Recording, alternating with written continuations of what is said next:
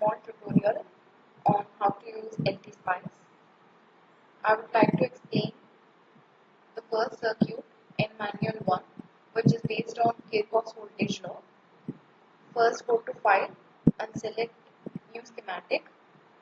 Then from the toolbar, go to this icon and select the components required.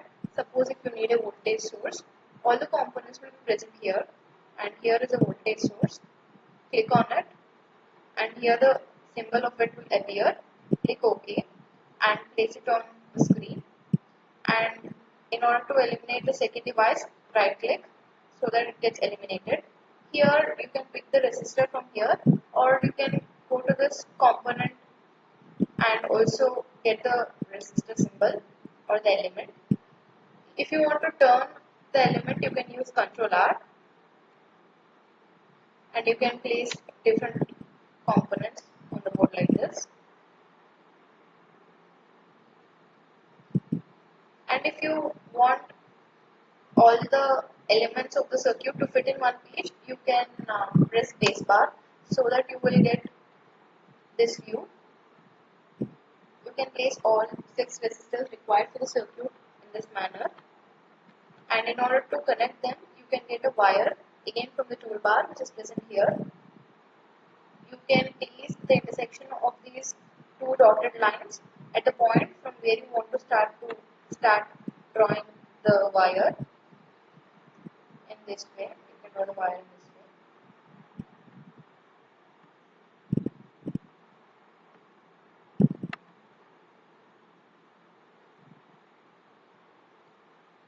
As I told you, like if you want to watch the circuit if you want to fit the circuit, you can press the space bar and now click right click so that these dotted lines vanish from the screen. And then in order to give values to the components, go to the component, you will get this kind of symbol, right click on that so that this dialog box appears, and you can give the respective values here and press OK. Going with the values present in the manual, you can use K for kiloohms, capital M for mega, small m for milli, and P for pico, and U for micro.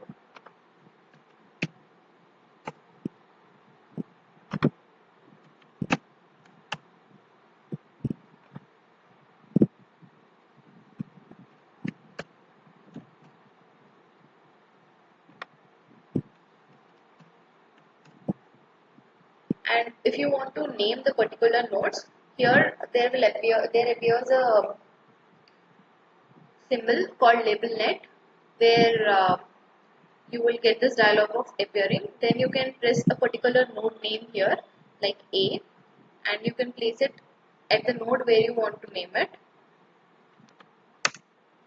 And I'll give names as per the circuit diagram. Sorry, this is B.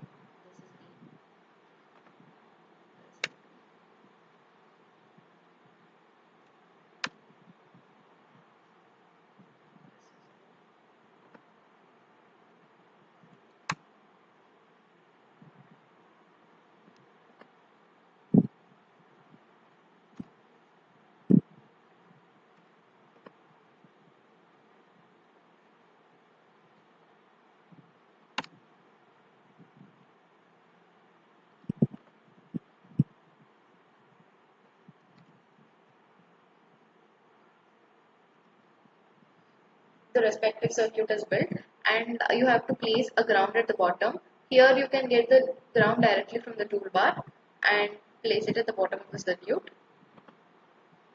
In order to maximize or minimize, you can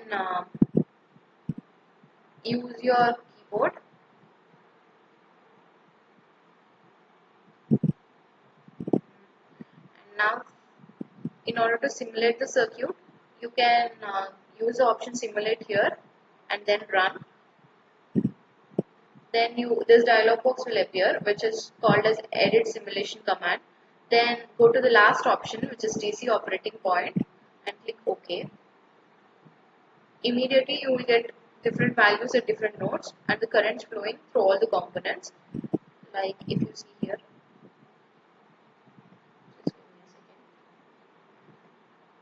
the circuit aside so that it will be easy for you.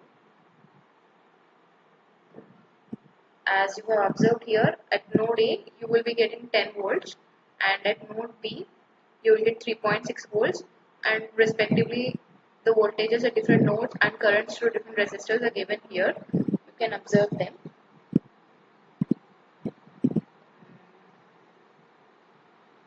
So this is how you do operating point analysis.